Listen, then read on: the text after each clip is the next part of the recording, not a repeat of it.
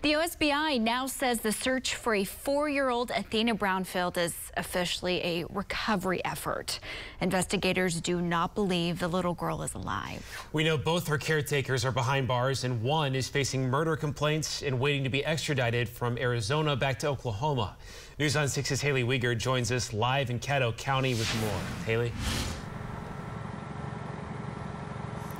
That's right, guys. This really isn't the update anybody was hoping for today, but the OSBI does tell us they're treating the search for missing Athena as a recovery operation at this point. They're still searching here in Caddo County along with Oklahoma Highway Patrol for the missing toddler's remains.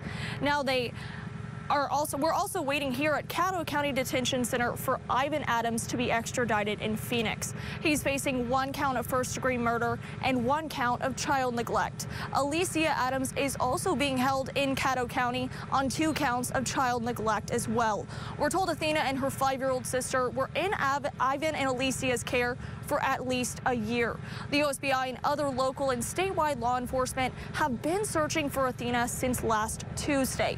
They tell us that Athena's 5-year-old sister was found outside their Cyril home on January 10th with no adult supervision at that home. Hundreds of people have joined in the search to find Athena, but today the OSBI is telling us that they're asking the public not to self-deploy to search for Athena. They say individuals who search for Athena on their own could be trespassing or worse, interfering with the investigation by contaminating potential evidence. Now, Ivan Adams is still being held in Phoenix at this point and will be extradited back to Oklahoma within the next 30 days. Live in Caddo County, Haley Weger, Oklahoma's Own, News on 6.